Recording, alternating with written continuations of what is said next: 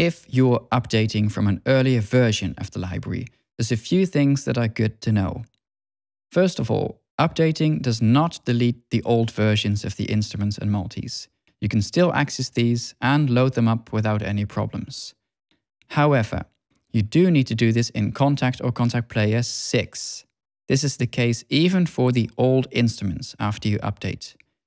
If you have existing projects that hold Symphobia 2 instruments inside Kontakt 5, those tracks won't load correctly after updating.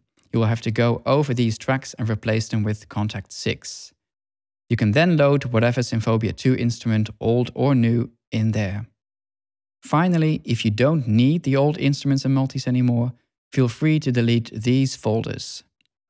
This will also get rid of the Multis tab in the Kontakt browser, which is fine since the new multis are now available from within the all-in-one instrument.